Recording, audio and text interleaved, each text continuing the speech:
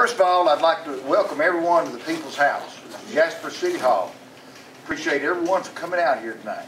Before we get started, if any of you would like any refreshments, Coke or 7-Up or lemonade or water or whatever, we have it right there in that room behind you. Just feel free to get up and go back there and get whatever you want. The ministers that I asked to participate in this program, I'd like for y'all, if you would, to come up front and sit at the City Council table here. What this meeting, and I'll tell you what this meeting's all about. Come on up, please, sir. Chuck, come on. Come on. What's going on? This is on.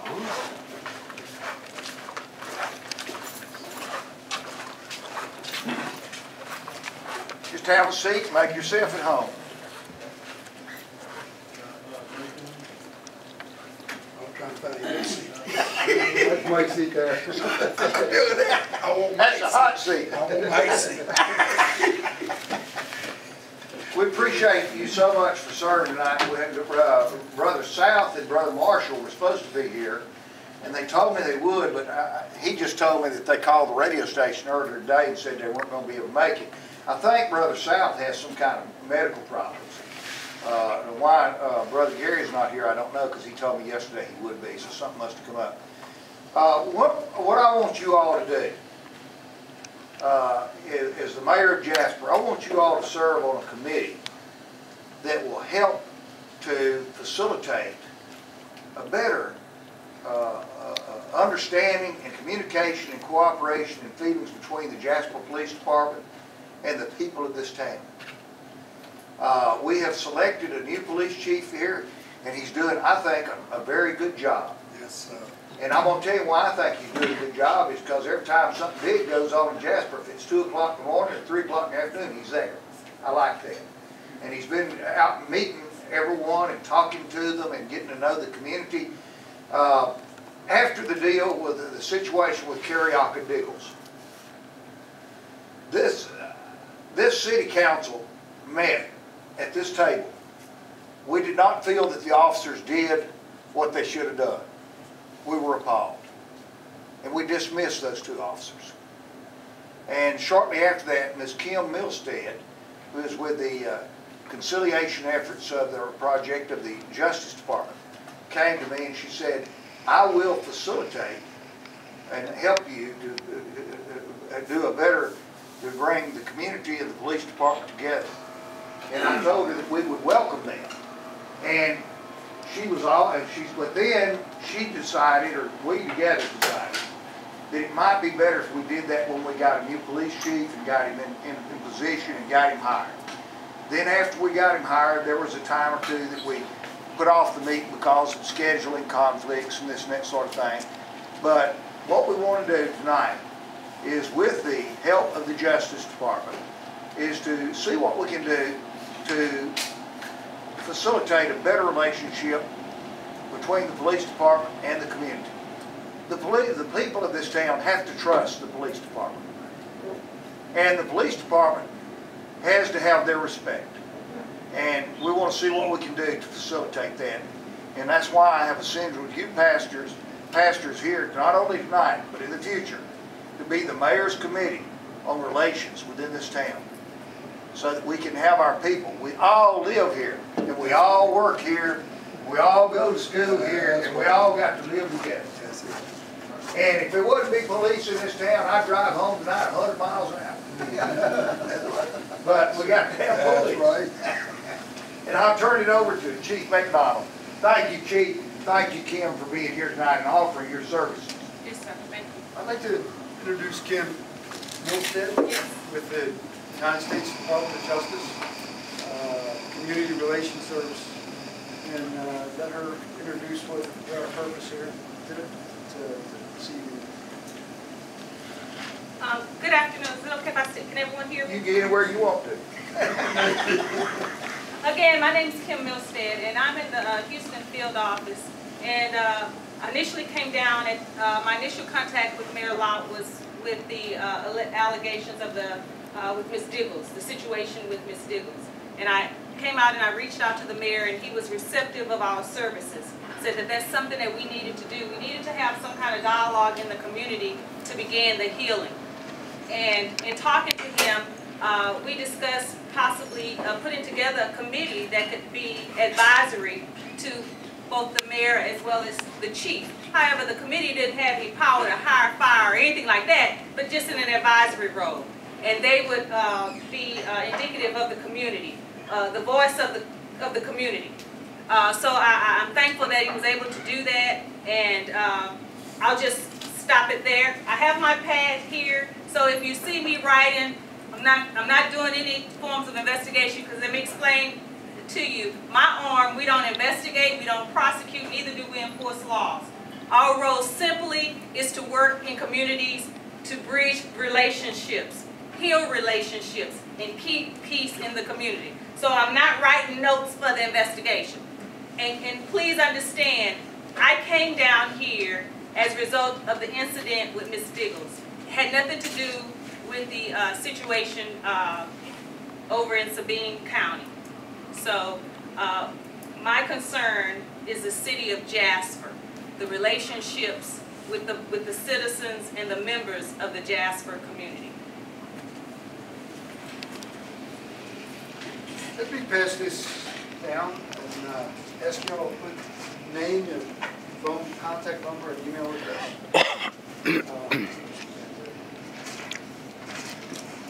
And I'd like to start, introduce myself. My name is Bob McDonald. Hold on, Chief. Let me see. I don't think that video's up.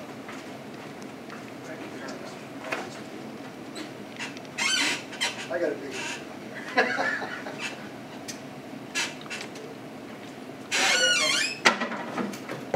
There you go.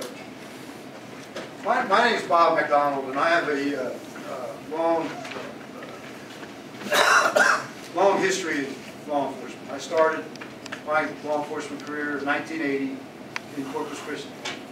I started as a patrolman. I was a detective there. I was a lieutenant. I was a lieutenant over detectives. So I was in the career criminal program. I was a field captain. I was a traffic captain for 6 years. And I was a liaison to the chief of police. Started their ComStats program. Was their Amber Alert coordinator. I was the bad guy when I put in the red light cameras. They had me program manager of the red light camera program. And I retired in 2010, and I went to work in Uvalde as a chief of police. So I was there for 3 years and 3 months, and retired a second time. And my wife told me it was time to go back to work when I got an email from a consultant who said that I should apply to be the chief of police at Jasper, that I would be a perfect fit. Now, I brought my wife up before the interview, and we took a tour of the town and drove around, and she thought it was beautiful. And she said, well, if you really want to come to Jasper, then go ahead. And I researched the problems that the Jasper Police Department had, and looked at the videos and read the articles, and I knew that there was going to be some good times, smooth sailing, and there's going to be some rough times. But what I want to do is tell you what my philosophy that I'm trying to instill on the officers is. The first thing that I put in place is I have an open door policy. And my secretary knows that anybody at any time can come to my office, and if I'm there, they're welcome to come in no matter what I'm doing and sit down and tell me what their concerns are. And that's the only way that I'm going to find out what the community really feels about the police. If somebody, for example, if somebody comes in and they're complaining about a speeding ticket, that they don't deserve that ticket, I'll go down and talk to my evidence tech who controls the videos, and she'll burn the video to a disc CD for me, and we'll play the CD and we'll watch the traffic stop, because the camera backs up 30 seconds, so we'll catch the violation. And we'll go over it with them. And there should be audio with it, so to make sure, I want to make sure that the ticket or warning they receive is righteous. I also want to make sure that they're treated with respect, no matter who they are. Even a criminal should be treated with respect until that criminal gives the officer a reason not to treat him with respect. I had a slogan made, put on the cars. unity in our community. And that's not just for the public to see, but it's for the officers to see every time they get in the car. And they see that. And we've talked about that in our department meetings, what it means. That we're not going to have unity in our community until the police and the public are working together and not the police working against the public. I've been fortunate that I've had Captain Charles Hall to help me, and he's been a great help. That we've been working hand in hand with the officers. We've hired newer officers. I've hired two officers. One of them's from here, Todd Griffin. He's a black officer. Anthony Smith was a black officer. And the last officer I hired was a reserve officer. He's a vet. Was injured in his service in the military, but he's not injured bad enough he couldn't become a policeman. And that's Todd. Is it Todd Schlosser? Todd Schlosser. And now we're fully staffed. And we have some officers. Of course, we have Todd Griffin's in training. He should be getting off training here in the next week. And come on in. Come on in, please. And when Schlosser gets off training, when they're out on their own, then we'll have the full staff, and I can make the next move that I want to make is appoint an officer as a mental health officer, and also to try and help clear up the big stack of warrants we have. And I'm not talking about sending them out to arrest people, but to come to municipal court, try and make a payment plan or some kind of a plan so that they don't get stopped on their way to work or their way home from work and get arrested for the warrant. You know, there's a Class C municipal warrant for a ticket they forgot to pay versus someone that's intentionally getting tickets and not paying them. There's a big difference. The mental health officer, a lot of people don't understand that in police work, we deal a lot with the mentally ill, with the indigent mentally ill. And what happens is they put themselves in positions to make themselves a nuisance to businesses. They also often get arrested for criminal trespass or for shoplifting. And so what, in effort we're doing is we're making criminals out of the mentally ill, the indigent mentally ill. And that's not the right thing to do. So we have to find a way to address that. And by appointing this officer to be a mental health officer, he's going to go to a one-week school where they train him, and he's going to handle our issues with the mentally ill so that we can keep them from appearing in our jail. They need treatment or they need counseling.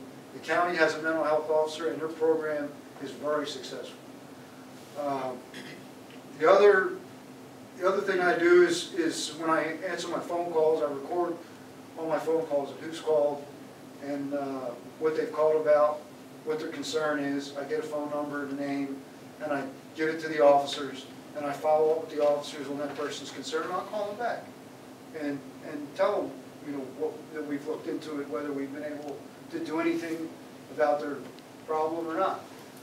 It's a difficult position to be put in to try and solve somebody's problem, and sometimes you can't solve it. All you have to do is try and figure out a way to come up with a solution. And I tell my officers when they come into the office, and so does my lieutenant, but patrol lieutenant, if you're going to complain about something, complain about it, but at least have a solution. You know, come in, complain to me, but have a solution.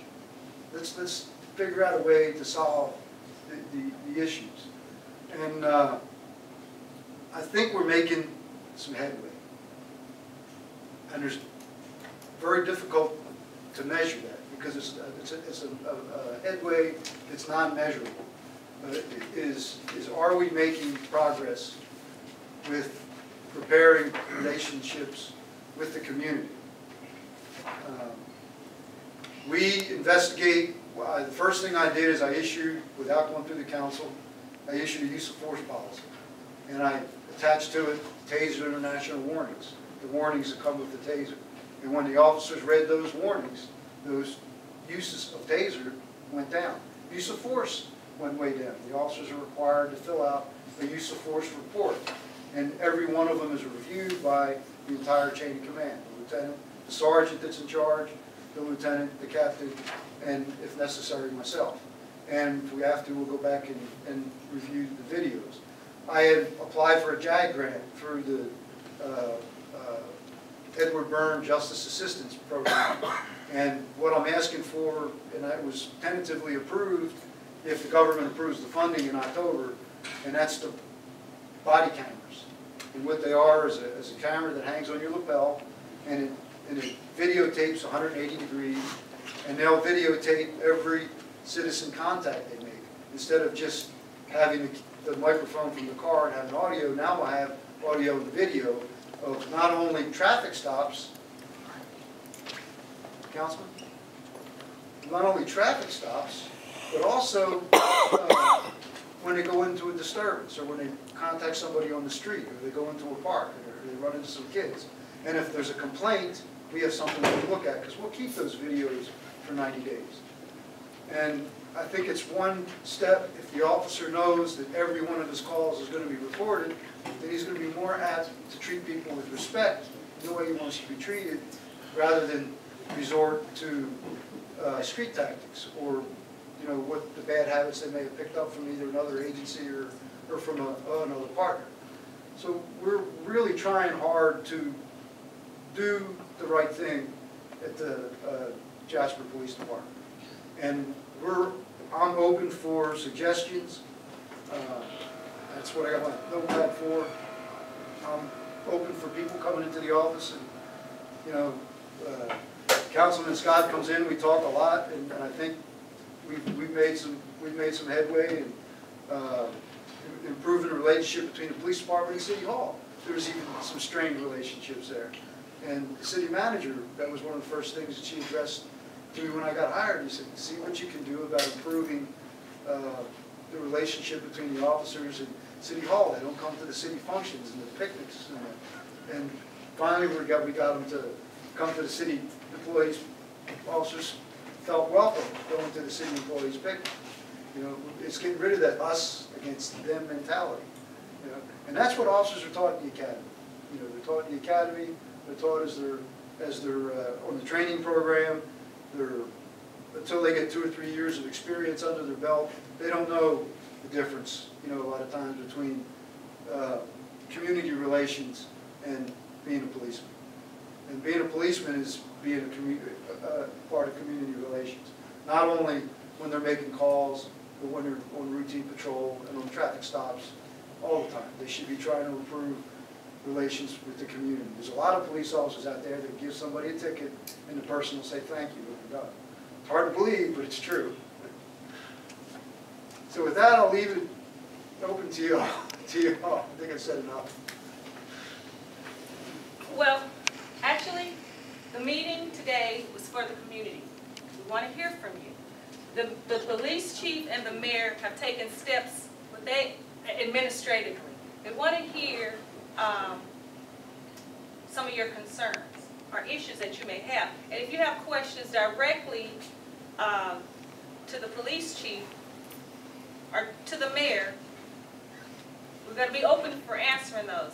However, we're going to have to put some time limits on you.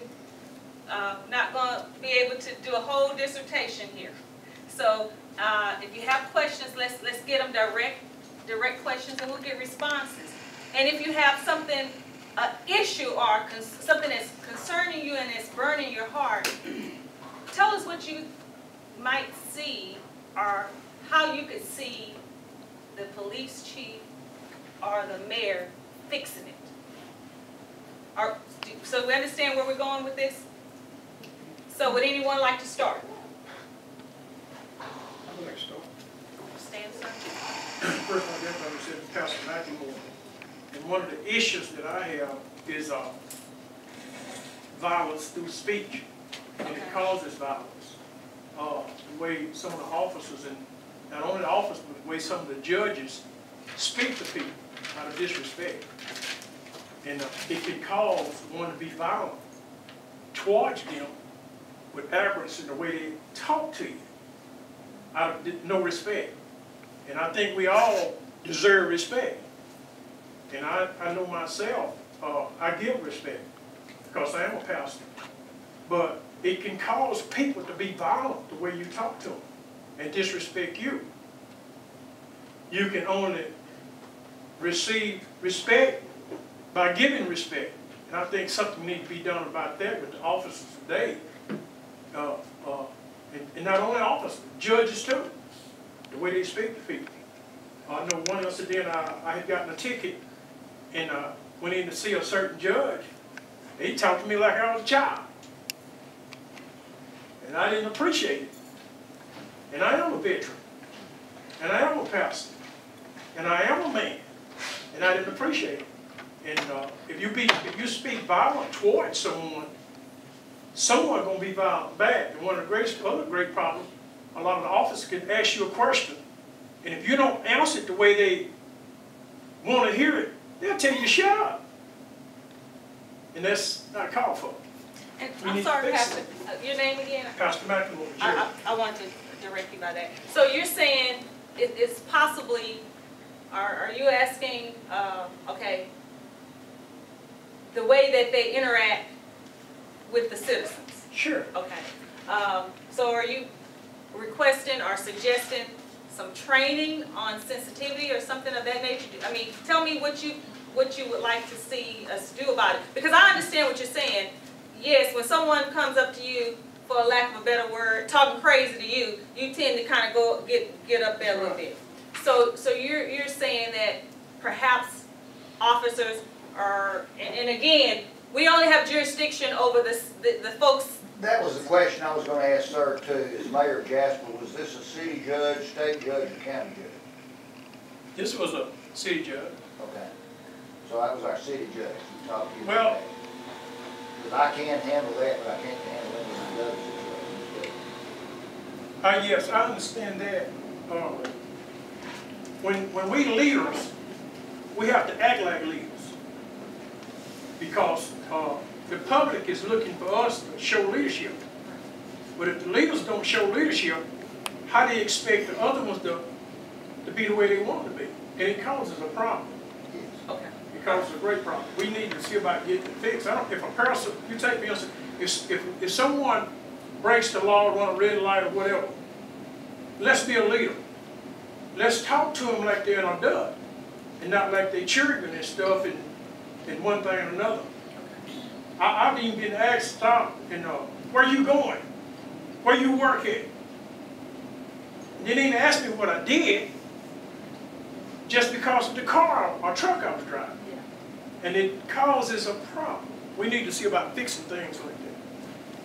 Perhaps I'll talk with the mayor and the police chief about some services that we have available, perhaps to Chief, would it not be an instruction of the department that the first thing when they get out is to tell that person what the problem is? Yes, sir. The first thing they should be telling you is their first their name and that they're with the Jasper Police Department and the reason that they're stopping you. And there's actually a 7-step violator contact. If they follow that 7 steps, it avoids the antagonistic attitude. And that's what we need to probably instill in training. That pack that I put together, see that one, that particular program there, that's kind of what it's about when they're out on the streets. So that's something, like I said, we can discuss that at a later time. But again, that kind of goes back to, as the police chief is saying, his training.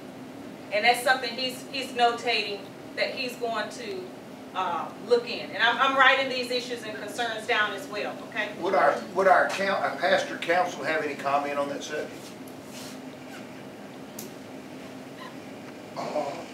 Let me say this. I've been very impressed with our police chief ever since I talked to him in Woodville. We was at a state dinner together. And I saw some things happen before he come. But I haven't seen no things happen since he been there. I was over here at First Bank and Trust. And I was coming out. And there was a young Caucasian man there. And I didn't like the way he treated him. they was talking to him so bad. He was trying to explain something to him. They told him, shut up, you know. And stuff like that, it brings out the worst in you, you know. And I have seen things happen like that. Let me say, now, I wasn't speaking this, I should have brought this out. I'm not speaking this upon a prejudice thing. It's just like what he said.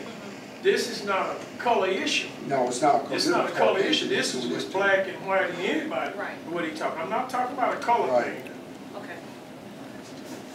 Well, we're gonna, are we agreeable that we're gonna put that on our list of issues? Perhaps the police chief looking at perhaps maybe some sensitivity training, but I'm just using this sensitivity, training with some of the police force. Okay. I think it also needs to be ingrained on how we select our training officers and how we train the training officers. I have seen in my career, and I've seen it here, where a training officer passes off something that he's been taught as something that's an acceptable practice, and then you review it and it's not. But it becomes an institutional practice. And those are the hard things to change. Those are the hard habits to break. And then when you pull the trainer aside, the guy's been here 20 years or 15 years, and you say, you know, that was, spinning tires was not a violation of law in the last 3 or 4 writings of the penal code. You know, so you can't write a ticket for that anymore. You know, and there's the other one is reckless conduct. Reckless conduct used to be a charge in the penal code. If somebody were to take a baseball bat, swing it wildly at a crowd of people, not hit anybody, not threaten anybody, you would arrest them for reckless conduct. That's not a charge anymore. You know, you would actually have to hit somebody with it or threaten somebody with it for it to be an assault. So there has to be good, timely, accurate training of the trainers that are teaching the young guys. And we do have a young department. I know, if you haven't noticed that, we have a lot of new officers, and they really need good supervision. And good supervision comes from good management teaching the supervisors. And we have taken great strides expending our training budget, sending the supervisors, all of them, to, instead of sending officers off to seminars where they go out and they go to the happy hours and suite, I've been sending officers, for example, I sent 3 or 4 young officers to field training officer school. Well, not so much that they're going to be field training officers, but that 5 days of training, they're going to learn what you're talking about. They're going to learn respect. They're going to learn leadership principles. They're going to learn how they should act as officers and how they should teach. Because one day they're going to be an older officer. The other one, we've taken every one of the supervisors and sent them to first-line supervisor school. And we've sent them to quality schools where they have quality instructors. And hopefully that'll improve the supervision where we can avoid the situations that you're talking about. But it takes changing a deep philosophy and breaking bad habits, and that's what we're going to do. Councilman McMorro, Yeah. did you report the incident to the chief or to the mayor? Did I report it? Yes. No. When it happened? Yes. No. I mean the next day or a week later, did you? I didn't report it to anyone. Anyone? I didn't report it to anyone. Well, and there's a reason for that, if I may speak. A lot of people, let me say this here, and I want everyone to know this. I'm a mayor, I've been in jail before. I've been arrested before. I've been dealt with by the police. And let me tell you something. Father Ron over there is one of the nicest people in this community. But I can go over there and I can talk to him in a form or fashion tonight that'll make him be another man. Am I right or wrong? You're right. You're right. You like apple pie, River? Huh? You like apple pie? Cobbler? Yeah. Okay, what if I come over and throw some cobbler down in front of you and tell you, eat it? You ain't gonna eat it for nothing, are you? You're not lying. You get what I'm saying? You got to talk to That's people. right. That's right. And even though somebody, these men, Right. we did not have, if everybody would abide by the law, we wouldn't have any need for a police department. Amen. We'd get rid of them tonight. Amen. That's right. But the problem with that is that I'm telling y'all, I like to hit the pedal. And if there wasn't a policeman between here and my house tonight, I'd leave here doing 100 miles an hour. Right? Right. That's why we got to have policemen. Because I can't run over Steve's daughter. You know what I'm saying? So we got to have policemen. But because somebody's breaking the law does not give a policeman the right to talk to them like they're a dog. That's right. Talk to them like they're somebody. Because how you start a conversation sometimes determines how it ends. Right. That's right. Right? That's right. And I'm fully convinced, and this man said he didn't come forth with a complaint. You know why? Probably because he's afraid of retaliation. I mean, a lot of people think, well, if you go report a bad incident with a policeman, then they'll write you a ticket every day. That's true. But I can tell you this, as mayor of Jasper, you come to me anytime, any hour. And I'll come talk to this man, and I have. And we'll get to the bottom of things. And I won't say who said it or what. We have to treat our people with respect, and we have to remember that the police department works for the people of Jasper. Right. They work for you. That's it.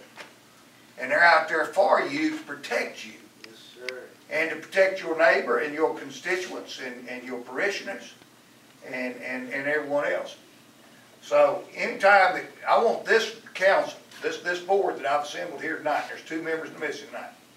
Anytime that y'all come forth with something other, bring it to me or bring it to the chief.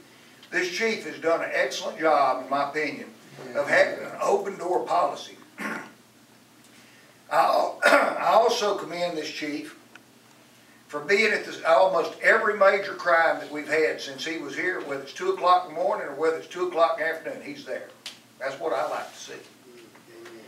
And the other thing that I praise him for is that having an independent group to look at the racial profile.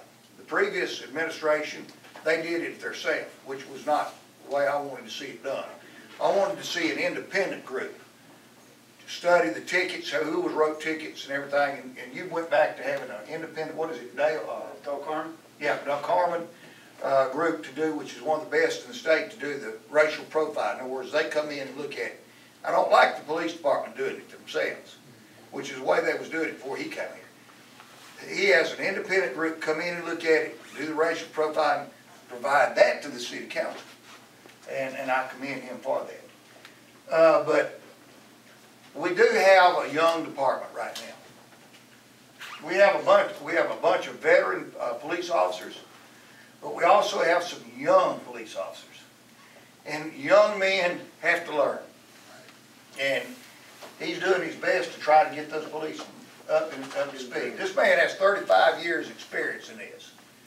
And I think he's doing a good job. But this is what this meeting is for tonight and future. Not just tonight. Come to us with any problems that come that you see in the community that can make where we don't want any divide between the police department and the citizens of this community. We all have to work and live here together. That's what this is for. That's right. One of the things that we were lacking when I got here was a up-to-date rules manual, policy manual.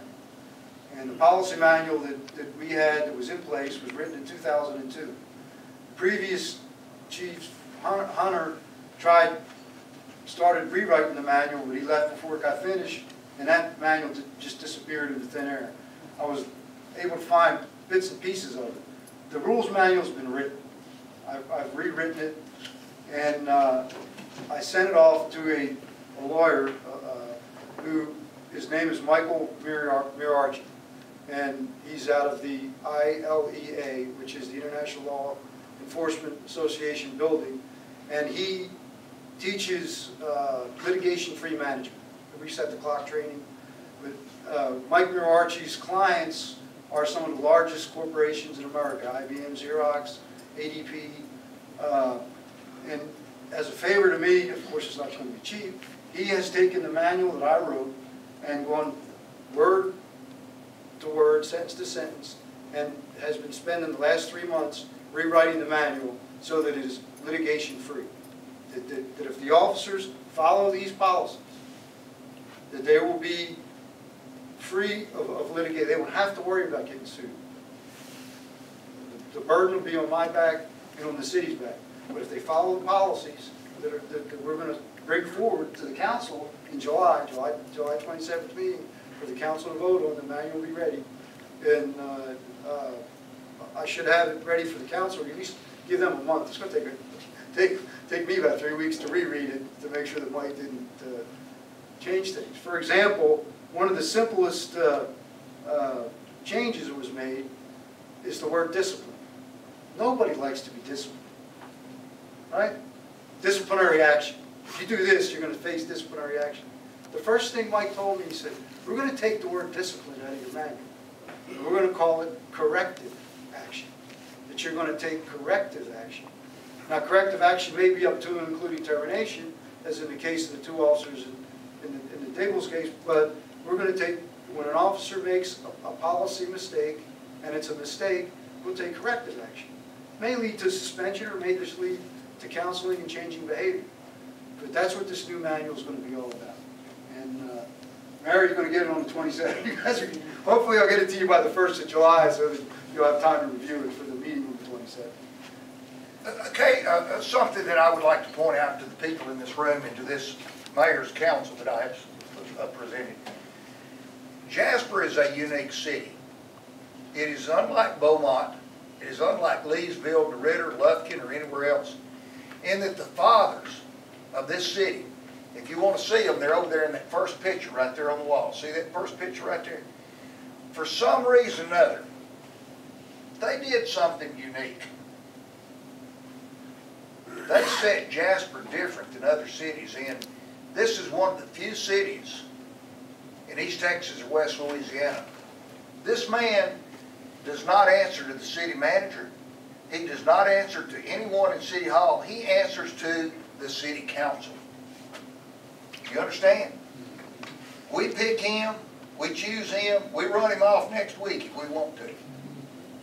The city of Jasper, the city council, Alton Scott, Mr. Schofield, Mike Lout, Mr. McMillan, none of us, this man don't work for any one of us.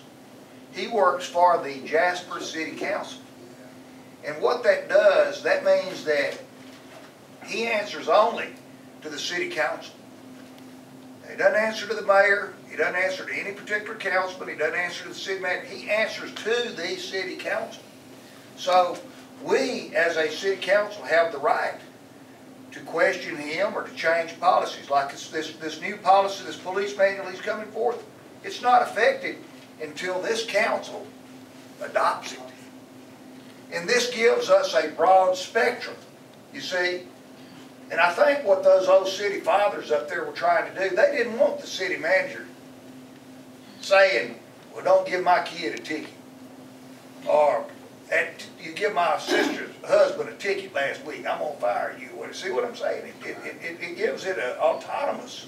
And I think that's great, don't you? Well, I think it is true that I answer to the city council. I also answer to you all, everybody in this room. Right. And I think as many times as you and Sister Clementine have been in the office, and councilmen been into the office, you know, they know that I answer. And if they have a concern, that I'll get to the bottom of the concern and report back to them what their concern was. Because that's who I work for. I work for everybody in this community. I do answer to the city council, and they have to say so whether I have a job tomorrow, but I answer to the public. Because the public is the police, and the police are the public. And with that, we're ready to listen to other concerns. Well, I wasn't going to say anything. I'm Councilman Scott from District 1. I could probably get more calls than anybody in this building concerning police department. A lot of calls, a lot of complaints. People won't go in. First thing I tell them, when you call me, the first thing I tell you, you need to go into the police station, sit down with the chief and file a formal complaint. And make your grievance known.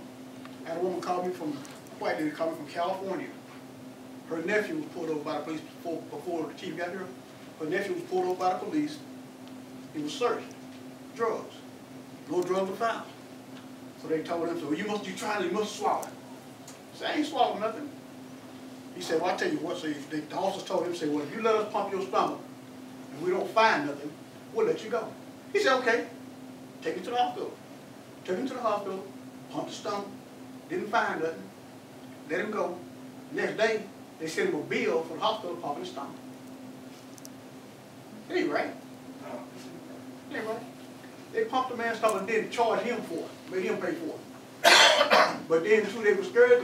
I talked to the lady in California. She was scared to. He wasn't going to file a complaint. She wasn't going to come in and file a complaint because they were scared of retaliation against him because he had a record. And that's a big problem in Jasper. People are scared to file complaints because they're afraid of retaliation. Even if they don't have a record, they're still scared. Yeah. They'll call me at 2 o'clock in the morning with a complaint. I get calls all the time. And the first thing I tell them is go down to the city, go down to the police station and sit down and talk to the chief. He's honest, man. He's going to do what's right and file your formal complaint, make your grievance known. Because if you don't file a complaint, ain't nothing going to be done. Right. So you have to file a complaint. Well, let me ask this with regards to your committee there. And since it's been said, or I'm just using this, I'm not saying, it appears that retaliation occurs with regards to the police.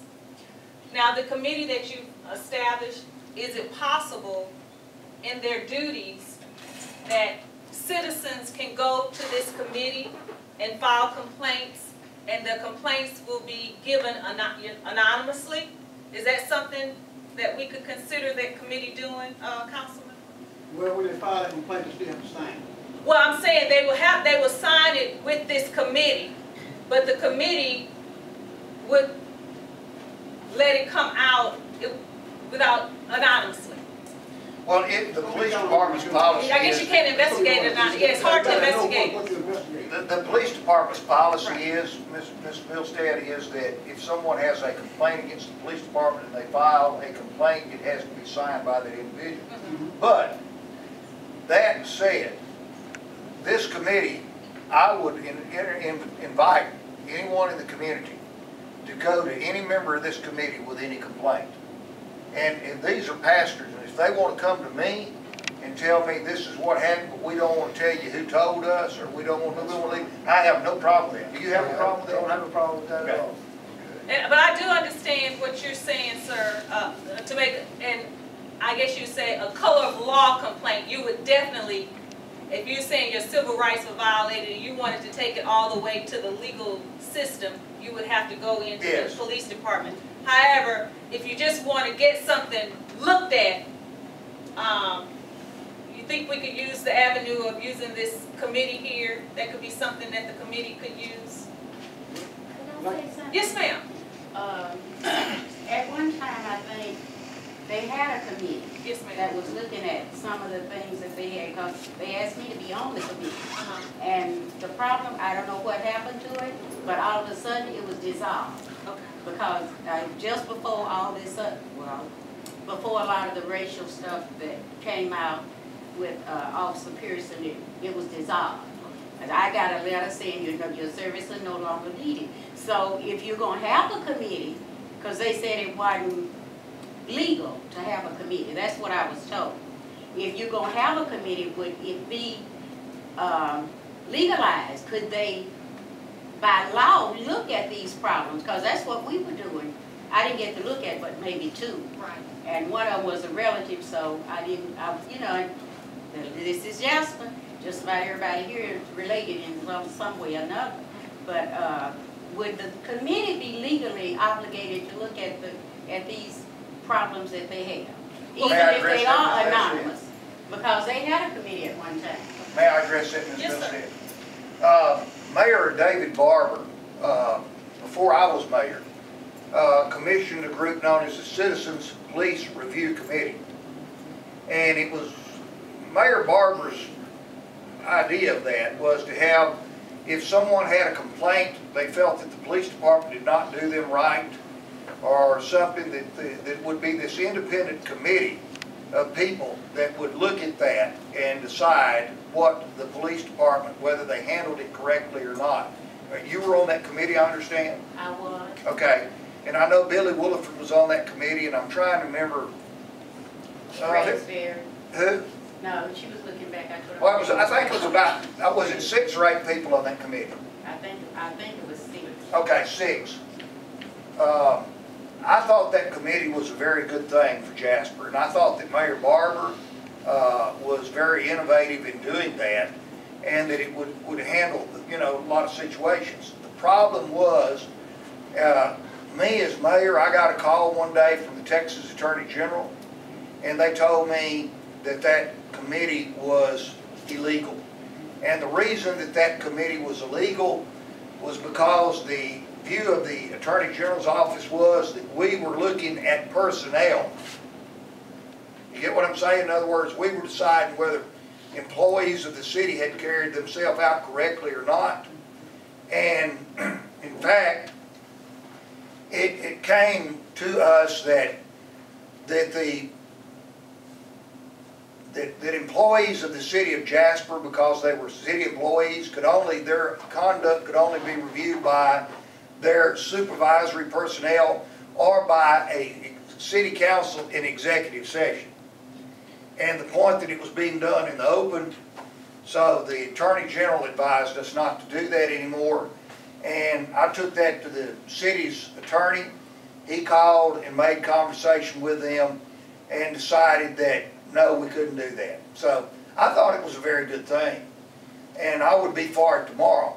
Now, back to this group here. They can review a situation, or they can hear it or whatever, but they can't know the officer involved or decide, in other words, have anything to do with his conduct, or whether he's terminated, or whether he's demoted, or whatever. So we can still somewhat do that in a autonomous mode with this group here. A complaint can be brought to them and they can investigate or do whatever, but they can't decide whether that employee is to be demoted or fired or whatever, according to the Attorney General. And even before that committee, Mayor R.C. Horn formed a committee. I think it was called Committee for One Jasper in 1989. In that committee, and at that time there was about 15 of us, and we asked the city council members to invite us to their ward meetings, and each ward set up a meeting, and all we were supposed to do was listen. I found that very, very helpful, because the people knew that we had vested interest, but we weren't going to make a judgment. And I went to all of them. I think there were 8 or 9 meetings, and I was amazed at what I learned from going to the different wards, because the people really spoke from the heart. And we came together and met for a full year after that, trying to solve each of those problems. Some of them we couldn't solve. I remember one group wanted lights on their street, on their road where James Bird was dragged, and we really had no funding for that. But I learned a great deal, and I think the people began to trust us, because we were supposed to wear these little yellow buttons all the time. And I was stopped all over the city because I wore my yellow button, and people wanted me to take notes, and it was very, very helpful. And I think if that could be formed again, or maybe we could visit each ward, and if the city council persons would invite the people of their ward to come and speak their concerns, it could be, again, a helpful thing. You know, let me say this, Father Ron, that we must all remember that we're all human. We're going to mess up. And police are human, and they're going to mess up. I had a woman come to see me one day, and she was so mad. She said a policeman took his badge off and threw it on the hood of the car and threatened to whip my grandson. And I thought, you know, I just don't believe that guy would do that. I'm not gonna say who, but I just don't think that officer would do that. But I told her I'd go check it out. And I went to Captain Gerald Hall, and he said, well, she ain't telling it quite like it is. He didn't throw it on the hood, he threw it on the ground. And he's already been given 2 weeks without pay or whatever. I wouldn't have believed that officer would do that, but he did. Captain Hall had it on video. So, you know, as the mayor of Jasper, somebody calls me and they tell me something other, I take every bit of it for real, because I would hope it wouldn't happen, but it has. We had a situation in the police department over there where 2 officers dealt with a woman, a suspect. And I think that Councilman Scott, he or I cannot tell you what went on in that executive session because we'd be violating state law. But he and I can tell you that this council acted because we're not going to tolerate that. How long did it take us, Councilman? How long? Was there even any discussion? We're not going to tolerate it. So what I'm telling you is we may have our police department do something wrong tonight, one of our policemen. We may have one of our water workers for the water department treat somebody with disrespect tomorrow. We may have one of these ladies up here at the front office treat somebody with disrespect tomorrow. But this council and this mayor is not going to stand for it. But we're dealing with people here, you know, and that's why we're having this meeting tonight, is to realize that our police department is not Jesus Christ. I mean, they make mistakes, and when they deal with it, we want to know about it, and we're going to deal with it. I have 2 questions I'd like to ask. Is this being videoed, or I'm curious? This is an open forum, so whoever wants to video or take pictures can. Okay. Is there a camera here? And both of these cameras are welcome. Yeah. My first question is, I'd like to understand the dialogue of how we could cooperate with the police chief in his 35 years experience to facilitate a more open and welcome community for all of us. Because one of the first things I've heard is that we need to open up the dialogue.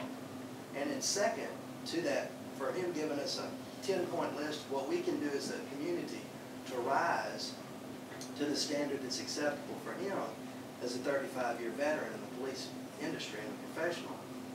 And second, in keeping to that, I'd like to hear what Father Ron said, expounded upon. I didn't understand the definition of the ward, but I think it would be extremely helpful if we went to different community, like North Quarters. I'm from Jasper. That's a place. North Quarters. South Quarters is a place.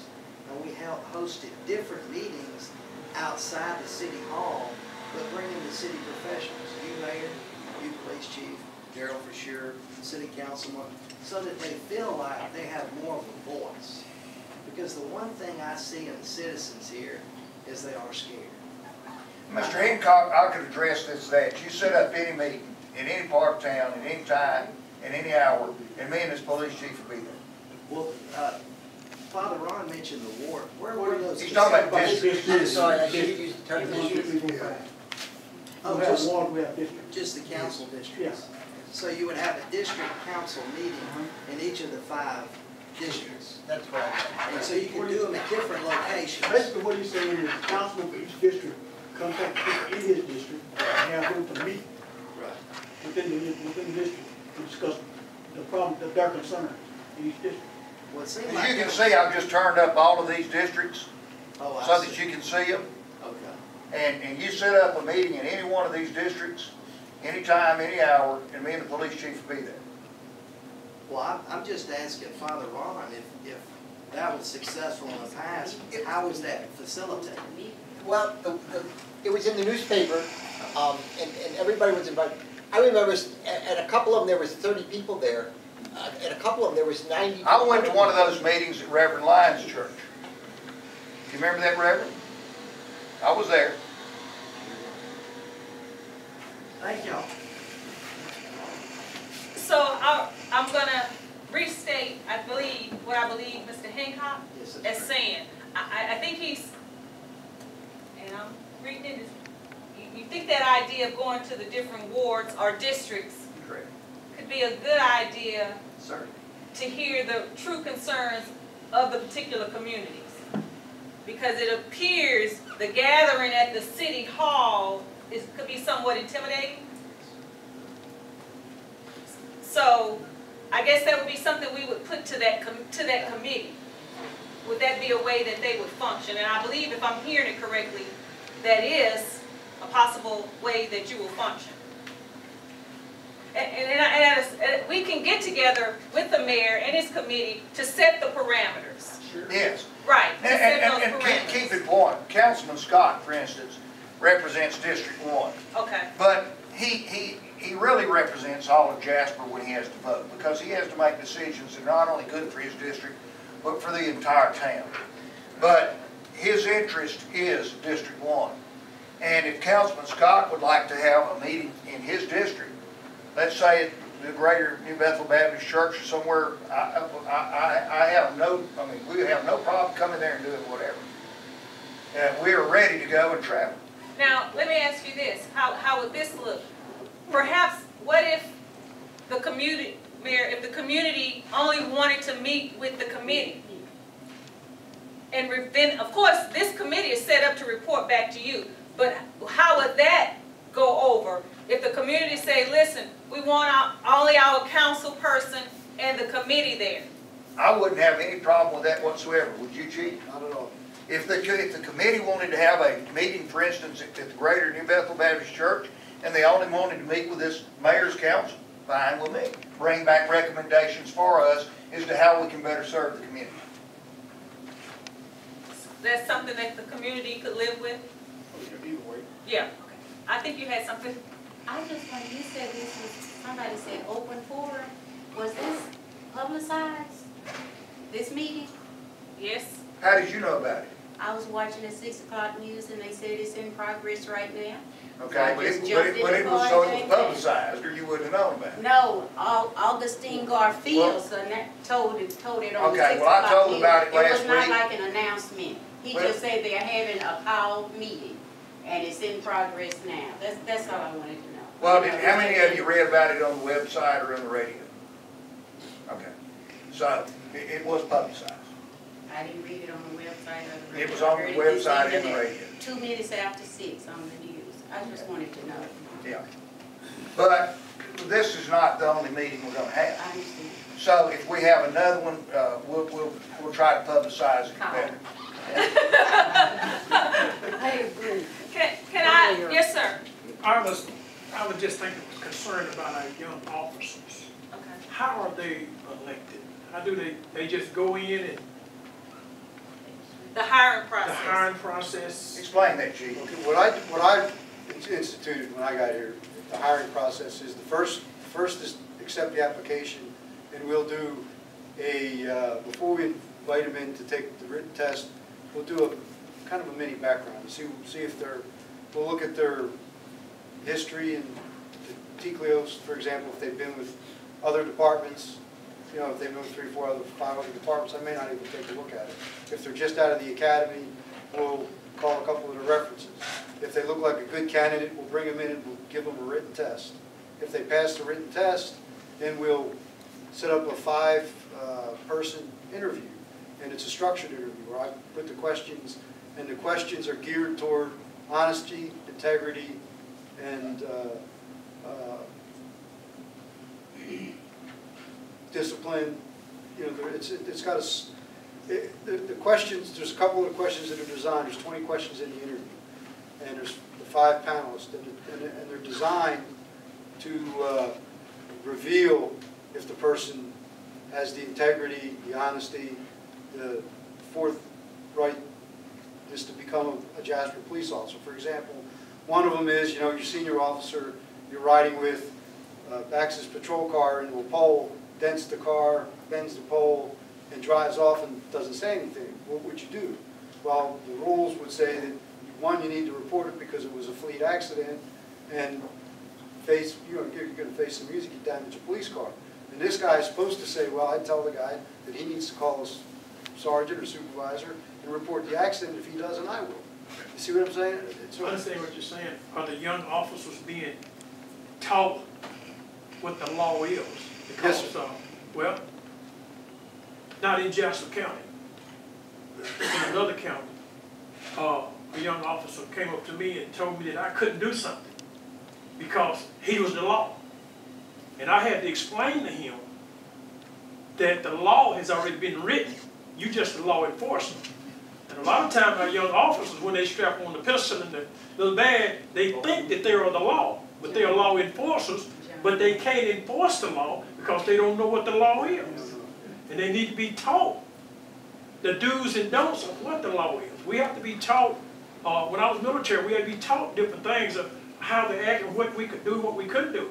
Do they understand the law of Jasper County or Jasper City?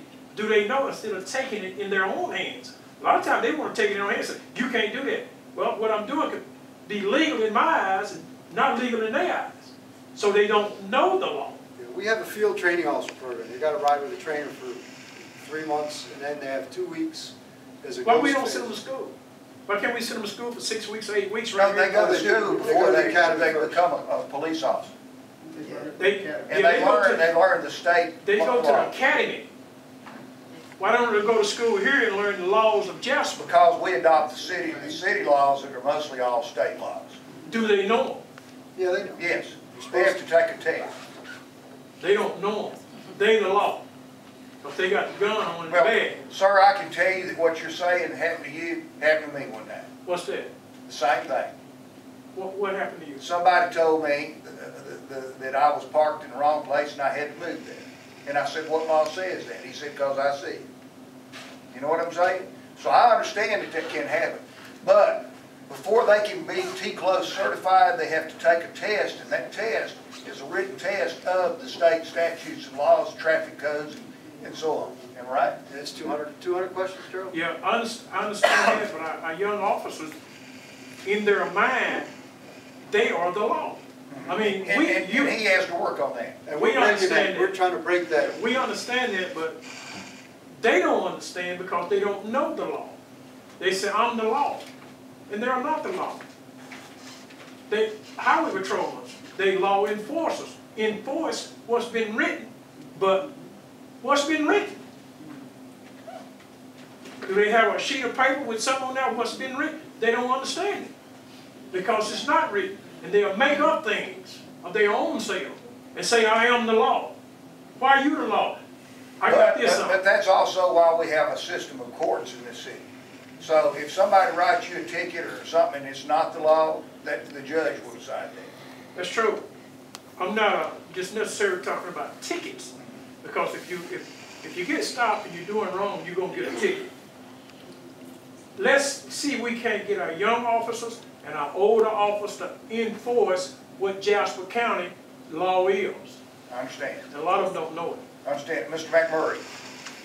That Ron McMurray, president of the Jasper Medical Society. First, let me thank the chief for meeting with our organization at least twice and sitting down with the physicians and giving us a good, broad, healthy understanding of what he's about, what he's trying to do, and certainly has our unanimous support. I think what this gentleman has illustrated is really shining a light on the situation, but we have to realize that we have to run the police department with human beings, and that's probably our biggest failing. One of the things that happens to us as human beings is that when we find ourselves in a situation that's very difficult, stressful, and high conflict, if we don't know what to do, we haven't been trained what to do, we do what was done to us. And sometimes that always isn't the best thing. And I think the chief is looking at that because one of the things is that we don't have enough money to hire new police officers every 60 days. We can wait and watch anyone close enough and find something they've done wrong and fire them. You know, we could justify it, you know. But then you're also firing a lot of experience. But I think what the chief is talking about is an educational process, and what our lady from is offering is training for that, because not only police officers, you know, this committee, you know, could also use this type of situation. What do you do when you're in stressful situations and you haven't been trained? I think the chief has outlined various programs that's knocking on that every day. It's getting better and better. But every organization likes to think that it has a good program of service improvement, quality improvement, and sometimes they point to mistakes that are problems that developed and how they dealt with it. And sometimes that way of dealing it is finding out what the problem is and figuring out who is associated with that problem and then getting rid of them, putting someone else in there and think, oh, great, now we're making progress. Now, you may have gotten rid of somebody who had 15, 12, 20 years experience, but you had this one issue, and because you wanted to show that you had a quality improvement program and this guy didn't meet the quality, he's gone, you're in a situation that I like to call a quality improvement by human sacrifice. And that is one of the most primitive and least efficient forms of quality improvement service that we can do. Somehow, most of these situations we need to deal with the human aspect and sit the man or woman down and say, look, let's kind of work through this program. What could you have done better? What would you have done differently? What would have happened? And as that educational process gives us people that have greater depth and capability of impacting problems.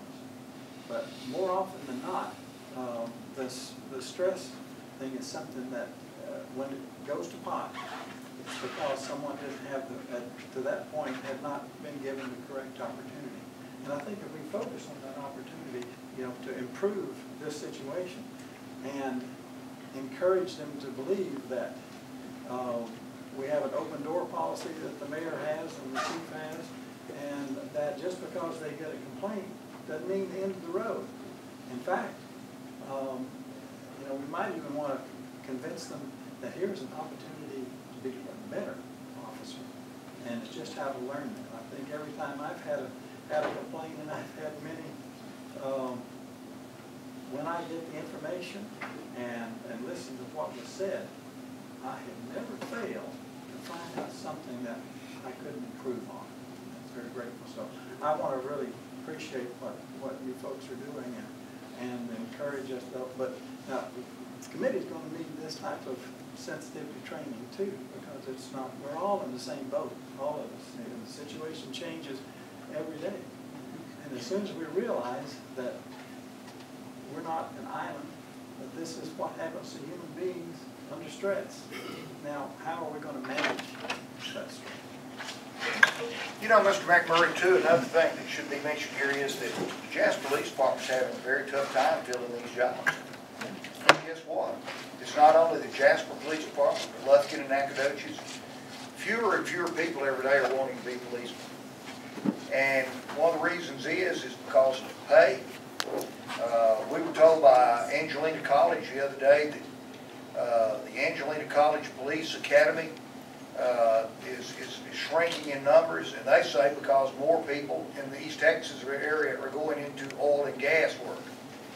There's a lot of money going on in the oil patch right now, and basically anybody that wants to work can get a job in the oil patch these days and make a lot of money, and they just don't want to. I mean, am I right? It's Nacogdoches and Lufkin, everywhere around is having trouble. Even Beaumont's having trouble filling police jobs now because of the petroleum boom in East Texas. I know many of the police officers, and I don't know any that if he wanted to, couldn't hang up the gun in the bag and make 2 to 3 times what he's making as a police officer.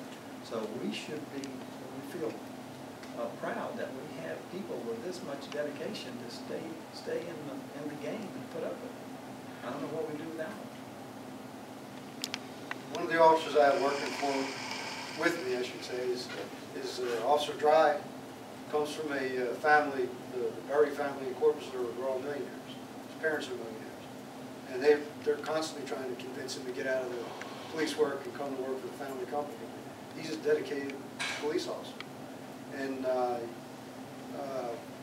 he's one that I don't have to look over his shoulder. Because I know he's doing the right thing and he knows the thought of all. He doesn't I don't think I've had a complaint on him since I've been here. You think of one Gerald, you know, and he's one of the higher producers.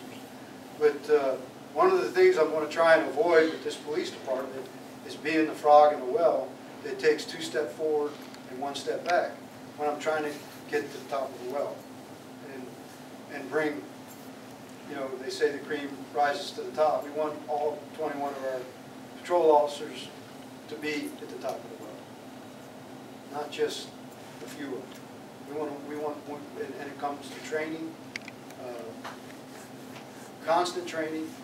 The state mandates certain hours and certain types of training for each level of certification. For example, a police officer to become a basic police officer has to be here at least a year. He goes from basic to intermediate. He has to have so many hours of training in certain classes. From intermediate to, what's next one, Joe? Advanced. From intermediate to advanced, you have to have so many years of service and so many hours of training. And then from advanced to master peace officer, you have to have so much education, so many years of service, so many hours of training. I've been a master peace officer since 1990, probably. And it's been hundreds and hundreds of hours of training to get there, and 10 years of service. And plus I have my associate's degree back there. I'm fortunate that I had a chance to get my bachelor's degree. I haven't put myself through college later to get my bachelor's degree. I come under a lot of fire because of a previous administration that I was in opposition to, and one of the questions that I asked that chief was, who are your training officers? And he couldn't tell me. There was no training going on in the Jasper Police Department. The Jasper Police Department has, over the last few years, has suffered from a lack of training. And this chief here is not only instituted a training program, but he's also made sure that the training officers are trained to train. That makes a big difference. You know, you have to have certified officers that are certified to train and are taught to train, and then they have to do right on down to shooting a gun, to the everyday patrol work. This is critical to a department. As a mayor of Jasper, city government seems very simple to me. And I'm going to tell you what it is. When people call a policeman tonight, they want a policeman to come to their house. And they don't want just a policeman. They want a educated, equipped policeman that can handle the situation. When they call the fire department, they want the fireman to come now. And they don't want just a fireman standing there at their door. They want him to have the equipment to put out the fire and to do what needs to be done. Okay? When they turn on the light, they want the lights to come on. When they turn on the water, they want the water to come out of the spigot. When they put the garbage out there in the can, they want it to be carried somewhere else. And when they flush a commode, they don't care where it goes, but they want it to go somewhere else outside their house. Okay? It's simple. And that's what city government is to provide. Safety and services to the people of this community. And that's what we have to have. That's why we got to have a good police department that's equipped and ready to roll at any hour. We have to have a fire department that's equipped and ready to roll at any hour. Those are the primary things. Then the garbage, the sewer, and everything else, that comes way on down there. Streets to drive on, but police and fire, we got to have them. 24 hours a day, 7 days a week, we got to have competent people to come out. And at the same time, we've got to have a policeman that pulls you over and gives you a ticket for doing 40 and a 20, or let's say 50 or whatever it is. What 30 is the minimum speed limit? 30 is okay. 50 and a 30. You broke the law. Write you a ticket, but treat you with respect and dignity because you deserve it. I do want to say about the training, if it weren't for Captain Hall, Gerald, he's the one that coordinates most of the training for the officer, almost all the training, and he's done a good job with the thin budget we've had in getting the officers the maximum amount of training for the buck. And it's important we have I have a good command staff in place, good supervisors in place, and when we review your complaints from citizens, that tells you where your holes in your training. For example, I had a person come to my office and complain they got a ticket, and the officer wrote them the ticket on the yellow advisory sign instead of the speed limit sign because it was a curve. Well, the officer was first week out on the street by himself and thought they had never addressed that while in his training. And of course, we corrected that. We decided to get the judge to dismiss the ticket and sat the officer down and explained to him, retrained him in what the law was, and apologized to the citizen that got the ticket in error, and we admit that we were wrong. And I take responsibility for that because it's something that I shouldn't have missed in this guy's training. And that's why we have a field training officer manual that every day of the training they document what they've been trained in. And you can go back through the manual, we can see, well, how many times this guy's made a DWI arrest. Maybe he hasn't made that many, and so we need to put him out. And it was somebody that's good at making DWI arrests so that he learns how to do it correctly. And you're correct. I think we had one more.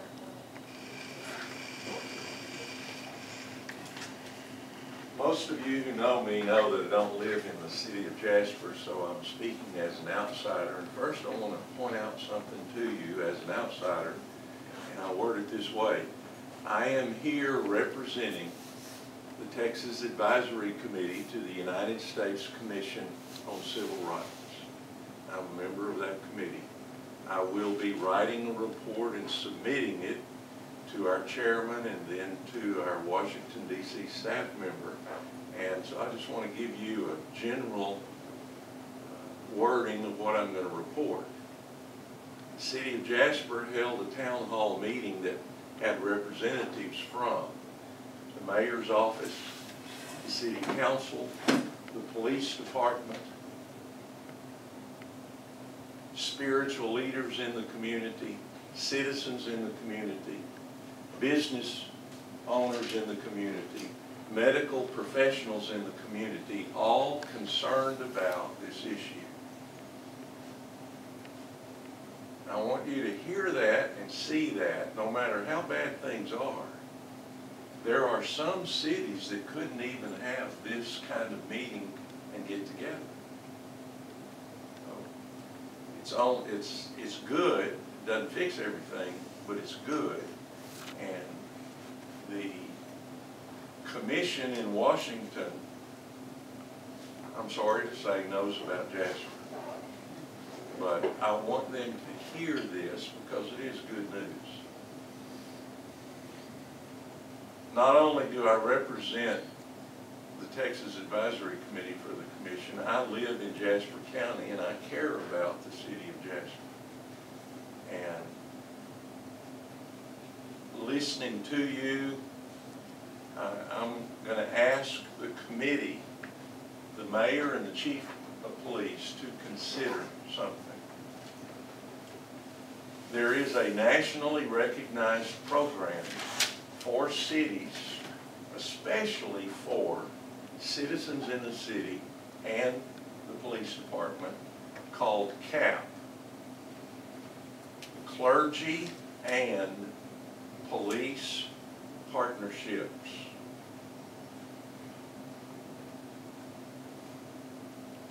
I'm personally not trained in it. We do not have it in Kirbyville where I live, but I have friends who are part of CAP programs. And everything I know about it, many of these situations would be precluded because you have pastors in town who go through 10 weeks of training, and then they are partnered with a police officer. And a lot of the situations never arise for two reasons. Police get the help of a spiritual leader who has some character, integrity, discipline, and training. The citizens get to see their pastor riding around with a policeman. And sometimes, in certain situations, the pastor can get out of the police car and take care of the situation if it's according to the training. And I'm only suggesting that the committee look into that, and that the chief looks into that, and that if there's total agreement. I hope you understand that if this is something we want to do, it means extra work for the pastors. It is going not just one step beyond, but 10 or 12 steps beyond signing a complaint form. I would like to stay and listen to the rest of the meeting. The mayor mentioned the fire department, and I'm supposed to give a report at the fire hall 20 minutes ago. But I'm encouraged by everything I've heard I think that the chief has had and what I see. riding with the patrol, hasn't he? Yeah. Previous chief did. Here's Hunter.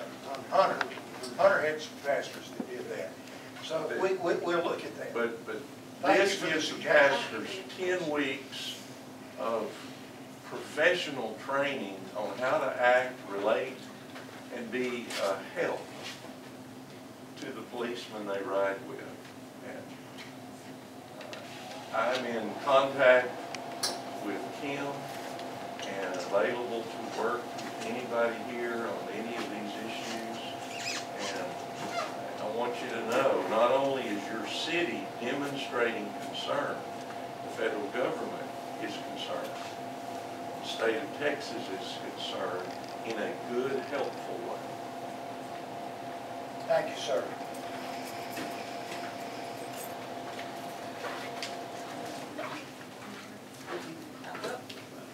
Is there anyone else that would like to express a concern? What about members of our committee? Do you all have something that you would like this police department to do or not do? Do you have any suggestions that you'd like to bring forth tonight? Let me say this now. I've been pastoring 32 years, pastoring. I have dealt with a lot of people. Relationships are something that don't happen overnight. You understand what I'm saying? That's right. You got to build relationship. And that's what we're trying to do right now.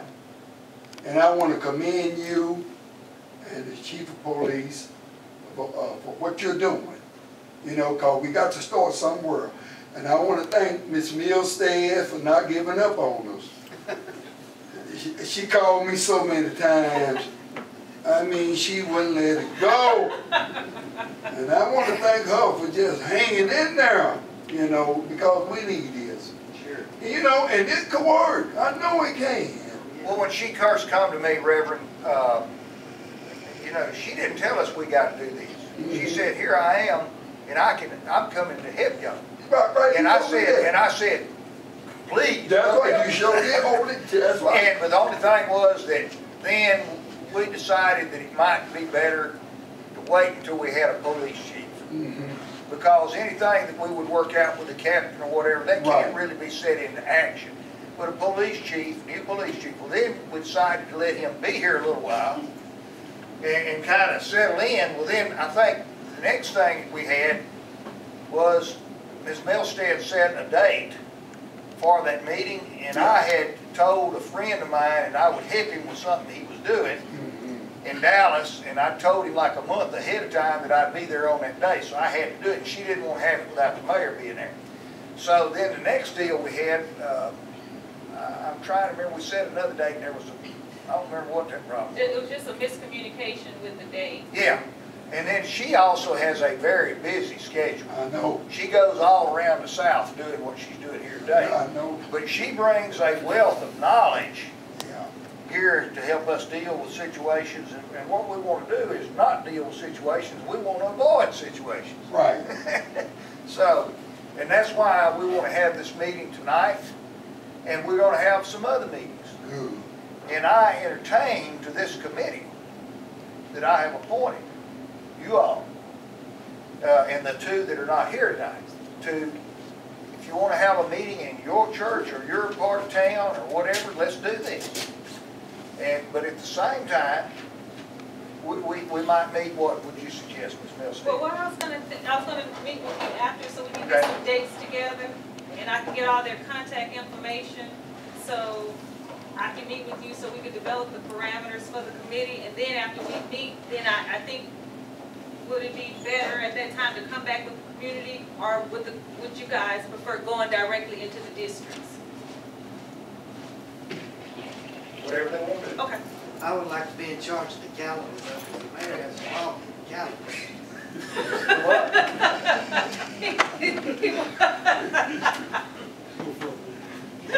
He wants to be in charge of the calendar. But, in the meetings, as he said, we will make sure that they will be sent out in a timely fashion so that it'll be publicized, so that the community members can know. And again, I appreciate. Now, Father Ron plays dice on Tuesday night. What'd you say? What'd you say? Oh, God. Let's don't hold up the meeting. Right. That's bingo. So I really want to thank you for coming out to show that you are concerned. And as it says, I'm here to do and help whatever I can to assist in. Like you say, you have to build this, and this is only the beginning. Right. This didn't happen overnight. That's right. But we have to work together and create that level of respect. And it has to start first within this room. And I think we've all had an opportunity to express ourselves, and it was done peacefully and in order. We may not have agreed with each other, but at the same time, it was peacefully and decent and in order. And I think that's what the committee is striving, that we continue to do, and then that for the community to move forward. And I don't have anything else. And also outside of this committee forum, this police chief, since he's been here, he's been to the Lions Club, the Rotary Club, he's been to the medical organization, he's been to every, and he is willing and ready to come to whatever you have. If you have something at your church or your Lions Club or whatever, y'all want him to come and speak or talk on something, he's willing to come. He is your police chief. He works for you. And as mayor, I'll come too. I'll stand back there in the back. But what I'm saying is he has an open door policy at City Hall. You don't have to get an appointment to go see him. You go down there and walk in and see him.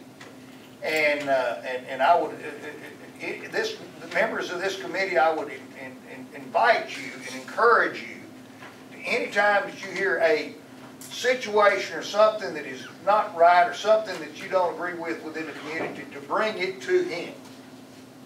And if you don't bring it to him, bring it to me, and I'll go with you, whatever. But let's do it, and let's build this bond between the city of Jasper and its citizens and the police department. That's it. Amen.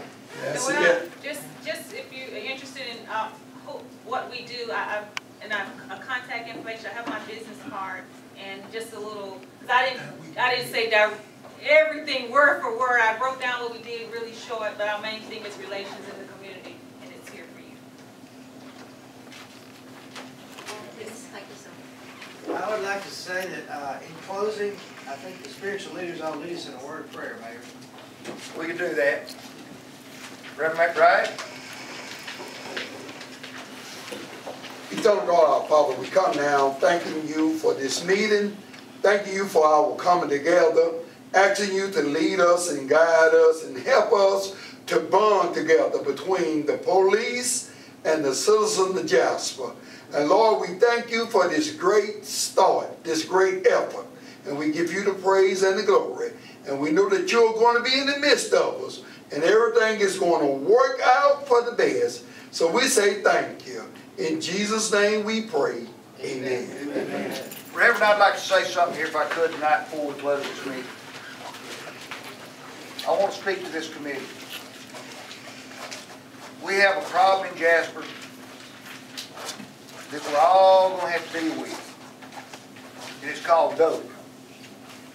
We had one of our young men up here shot the other day, killed. And this ain't a black, white, it ain't Mexican, it ain't Jewish, it ain't Italian, it ain't nothing. I got you. It's dope. Yeah. It's green. Right. Money. Yeah. And this police department, I'm on his rear to crack down on this dope. And we have all got to do this together. We have got to crack down on this dope in our community because it is destroying. It's destroying my family. It's destroying all of us as family and our children. And a lot of it, it ain't just marijuana and methamphetamines, it's pills. But I'm on him to crack down on this dope problem in our Jasper because we see it in our children. We see it our young man up there shot down the other day. That's right. Right here in Jasper. That's right. We used to see this in Houston, in Port Arthur and everything, now it's in Jasper. That's right. And we all gonna have to, we all gotta live here, and we all gonna have to deal with this. Help us with it every time you can. All right. So what you're telling us is bad. Yep. Okay. It's worse than what we think. Okay.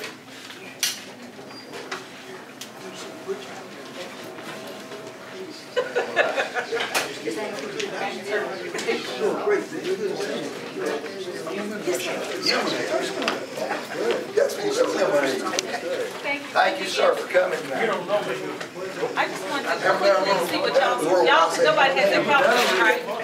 Y'all have y'all's calendar. Always have. So you want me to just switch? How you doing?